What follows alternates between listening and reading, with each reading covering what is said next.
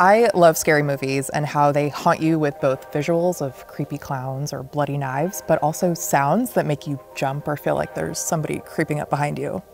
I'm here at Dolby to learn more about the science and tech behind what it takes to scare the living crap out of me. This will be fun. When you're watching a movie or a TV show, you not only feel things, but you can also physically react to what's happening on screen. I met up with researchers at Dolby to learn more about how tech like Dolby Atmos and Vision can amplify those reactions and to see how my body changes as I watch a scary movie. But first, here's a quick breakdown of what Dolby Vision and Atmos are. With Dolby Vision, images can seem more realistic by increasing brightness, amplifying colors, and then depicting these deep, dark levels of black. Dolby Atmos makes it feel like sounds are coming all around you instead of just from the left or right, so you can actually hear them above you or coming closer or moving further away. With Dolby Atmos, you can actually place sounds in specific areas, so you could hear a spaceship flying above you or a car zipping past you. Basically, you'd hear these things as if you were hearing them in the real world. So clearly, sounds and visuals are really good at making us feel happy or anxious or scared, but how do they do that?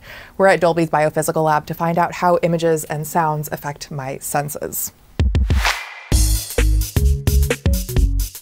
So these glasses will measure where I'm looking, but it'll also measure my pupil diameter. So as I'm watching something, it'll show how I'm reacting physically to what I'm seeing.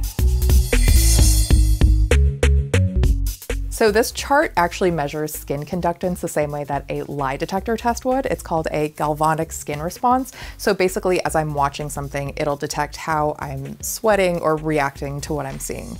And this is an EEG, so what it'll do is it'll show how my brain reacts to something that's exciting or happy or scary, and this will track it. So let's try it out. All right, I've got the cap on under my scarf somehow. We got the skin sensors and the pupilometer. I did not come up with that term. All right, let's roll the film.